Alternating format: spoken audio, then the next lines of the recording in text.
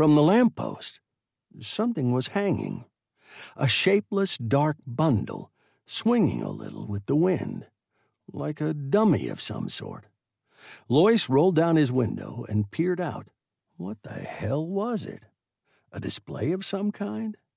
Sometimes the Chamber of Commerce put up displays in the square. Again, he made a U-turn and brought his car around. He passed the park and concentrated on the dark bundle. It wasn't a dummy. And if it was a display, it was a strange kind.